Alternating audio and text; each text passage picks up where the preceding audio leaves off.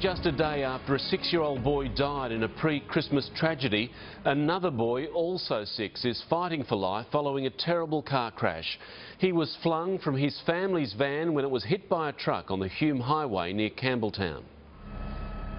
The rear of the Toyota Tarago is pulverised. The truck that smashed into it is 40 metres further down the Hume Highway, and close by, paramedics work to save the life of a little boy. Scattered around them, a suitcase, beachwear, kitchen utensils, groceries, games, a guitar, the promise of a Christmas family holiday.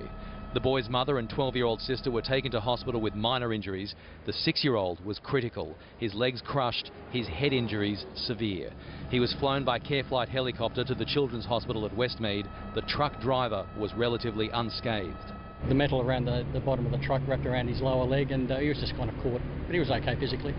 Crash investigators will ask the truckie why there were no skid marks before the 100-kilometre-an-hour impact in the breakdown lane, where the boy's mother had pulled over because her car had broken down. Traffic snaked its way for kilometres back past the scene of another accident near the Narellan Road turn-off 16 days ago, which killed truck driver Mick Kingston and injured 14 people. It's been a bad month on our roads. There's only one gift that we want this Christmas, and that is to have no more road deaths. So police will saturate the highways as they do every Christmas, and doctors will brace for one of the busiest times of their year. Once you've been seriously injured from a motor vehicle crash, the effects of these injuries can last months or even years.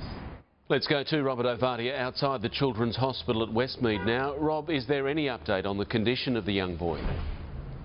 Well, Mark, I understand he is still in a critical condition, and I'm told his mother was actually on the phone to NRMA roadside assistance at the time of the crash. Now, that phone call was recorded and will no doubt form some part of the police inquiry. So far this year, there have been 332 deaths on New South Wales roads. That's an ugly number, but still 23 down on last year. Police certainly want to keep it that way, and because of that, double demerit points will be enforced as of midnight tonight, Mark. Yeah, let's hope it helps. Rob, thank you.